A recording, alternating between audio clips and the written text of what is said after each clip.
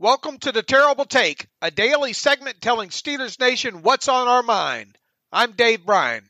The Pittsburgh Steelers are now 1-2 as they head into their Week 4 home game against the New York Jets, a game they are favored to win.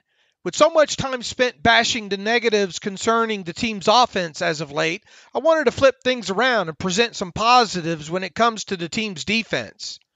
While the Steelers' defense has been far from perfect so far this season, the unit has only surrendered an average of 20 points per game through the team's first 3 games.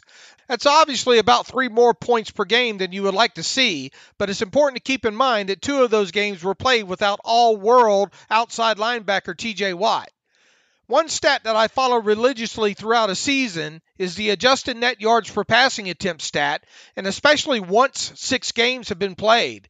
It is a stat that really gives a good measure of offensive and defensive passing games as it takes into account things such as sacks, touchdowns, interceptions, and passing yards. Obviously, a team wants this stat to be as high as possible on offense and as low as possible on defense. Defensively, one would ideally like to see the adjusted net yards per passing attempt stat remain under 5.8 throughout a season.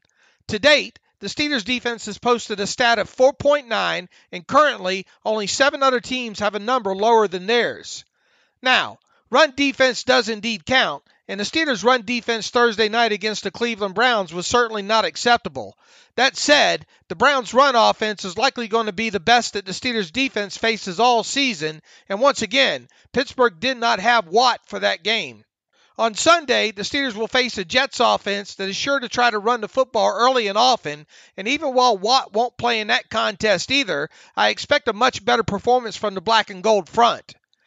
As for the Steelers' pass defense on Sunday against the Jets, I expect that to be more than up to standards as well, and especially with the unit coming off of a long week. If it's not, then it might be time to worry quite a bit about that side of the football. In closing, I feel like the Steelers' defense has played well enough for the team to have at least a 2-1 record at this point.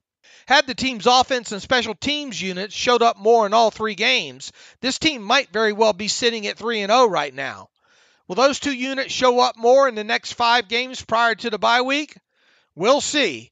But in the meantime, I'm not too worried about the defense as a whole, and that unit should be even better once Watt gets back from his injury.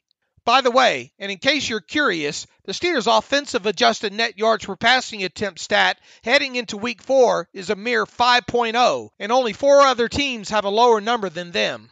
Be sure to follow us at SteelersDepot.com and check out episodes of The Terrible Take every day at 5 p.m. Eastern Time. And check out The Terrible Podcast with myself and Alex Kozora every Monday, Wednesday, and Friday.